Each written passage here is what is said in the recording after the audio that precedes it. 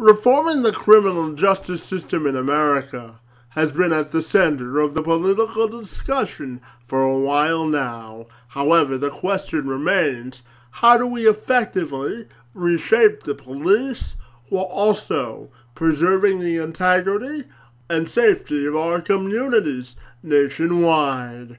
Brandon Brice is an American radio and television host, a conservative political commentator, and a regular commentator on both Fox News and MSNBC. He joined me this week to discuss how we heal the nation and strengthen the divide. I'm Kevin McShann. Let's have this conversation.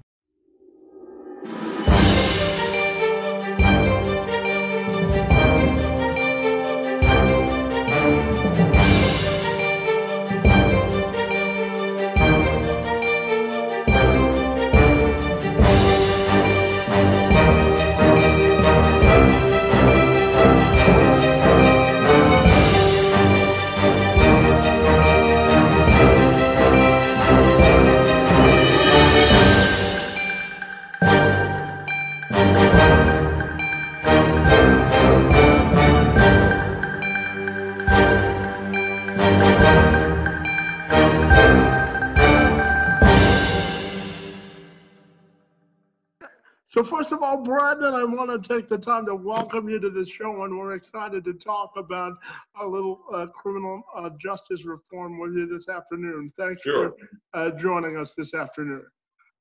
Thank you. Thank you for having me.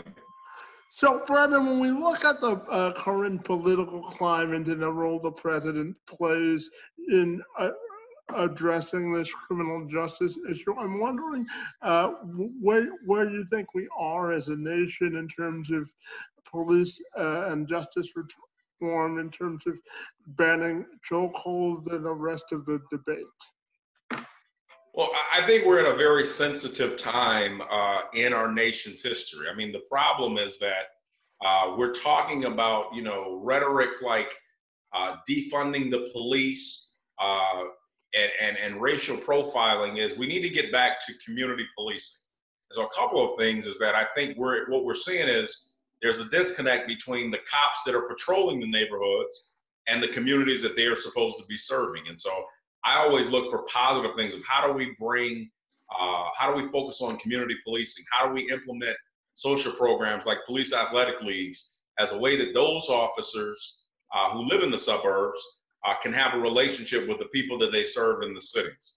I think the other thing is, when we talk about the chokeholds, we've got to understand that with officers, many of these officers in some cases make split-second decisions.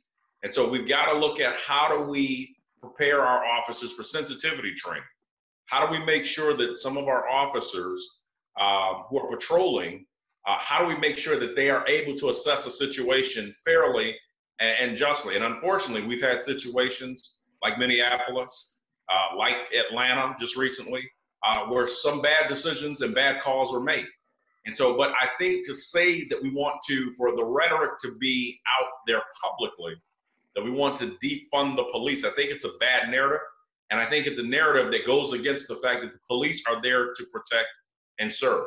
And that's what their job is to do.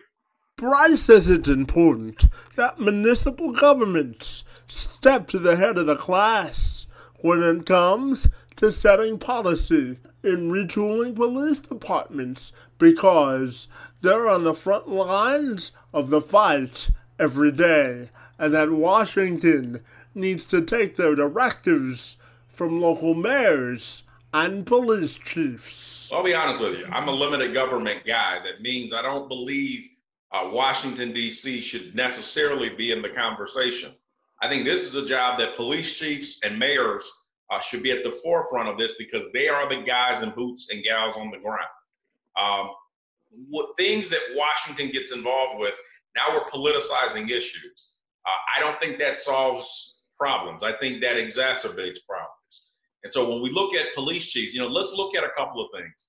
If you look at the Minneapolis case, they literally have a record that this cop has had multiple challenges in the past. So my question for the police chief in Minneapolis and even with the mayor who appoints the chief, and often in most cities, is why wasn't this an issue addressed much earlier? This could have been resolved, and it wasn't. And so when we're talking about who to hold accountable, I don't want Washington policymakers telling us what police who literally sacrifice their lives daily should be doing. I want the police chief and the mayors to be leading.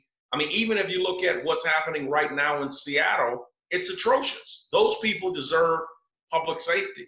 And the fact that you've got a mayor, and in some cases, some mayors that are playing politics, this is the problem. And so it's time for mayors, and it's time for police chiefs to lead. I don't think Washington, D.C. should have their hands in this issue, outside of the issue of maybe talking about what are the ways that we can change this from ever happening again. But it comes back to the folks on the front line. According to Brice, it's critically important that all levels of government pull out all the stops to put people back to work in order for us to take a first step in healing the economic, racial, and justice divide.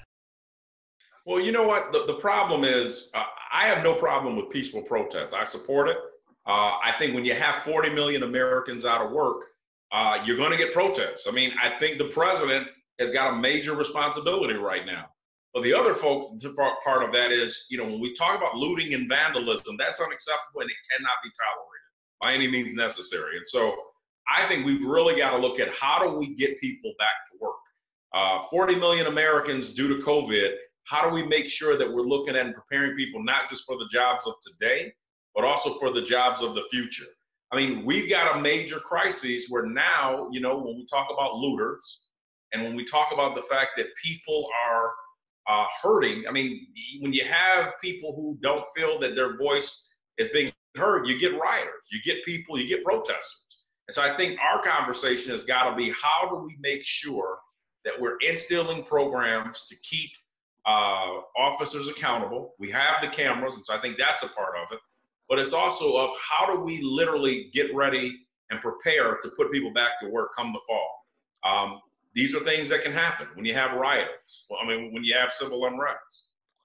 And do you think the president is falling short of the moment in this situation? And I know we talked earlier about the defunding police debate. So I'm just curious to get you to expand on where you think those resources should go in terms of mental health or job training and the rest of it.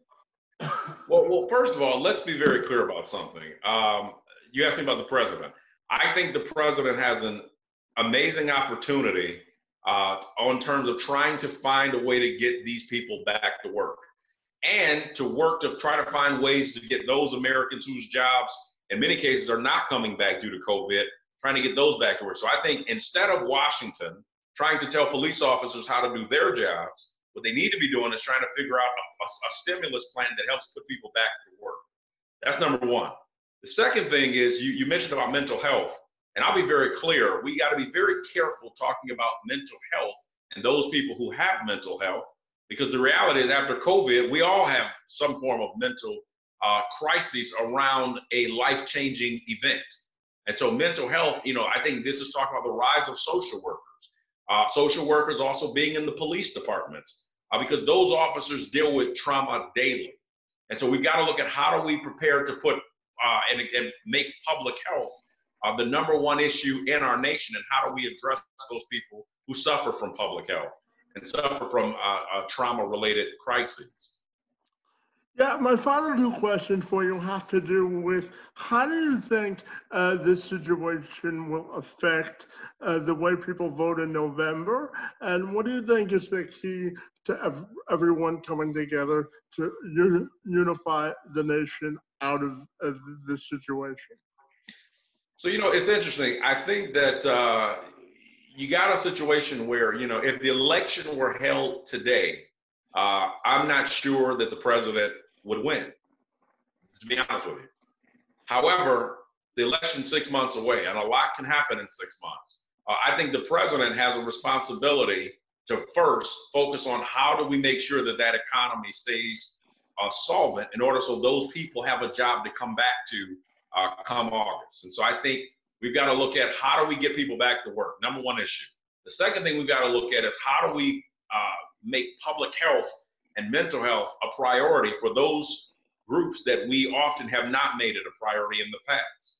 And so healthcare, access to quality healthcare is going to be more prominent now than it's probably ever been before. And then the third is we've got to make sure that our policies are not politically driven, but data driven.